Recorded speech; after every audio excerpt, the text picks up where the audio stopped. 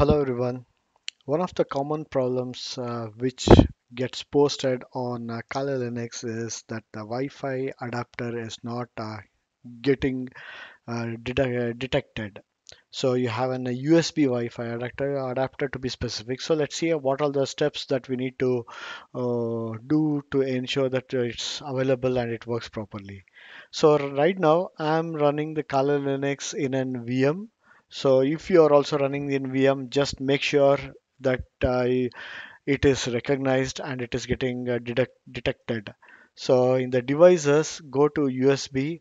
Now here I see that this is my USB wireless adapter. So it is ticked here. So that means it is available and the system recognizes it.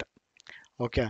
So once it is there, now the problem is that when you click on the Wi-Fi connection and when you click on the network, you do not see any networks that appear here. So even though there are many networks that are available in the range, this system does not recognize any of the network to connect to the Wi-Fi. So to quickly fix that, what we have to do is like let's open the terminal and I'll do if config. So I can see that WLAN 0 is available here, which represent the wireless and LAN. So now you see that it is connected. In some cases, what we see is like WLAN also does not appear here, but it appears only in IW config. So it appears in IW config and sometimes in IF config it doesn't appear. So now what I need to do to fix the problem is I just need to restart the network manager service.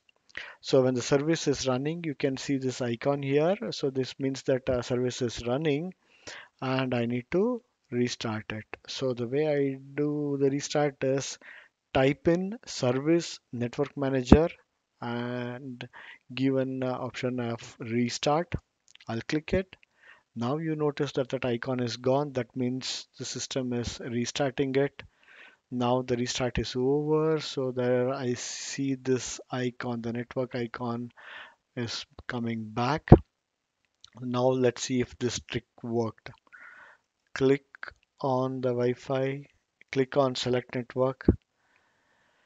Now you see that there are multiple networks that are available and it comes back and you can click on any of the network that you need to connect and then take it forward. So that's the simple step. Let me know if that works or if you have any problems, post your problems in the comment section and I'll try to answer them. Thank you.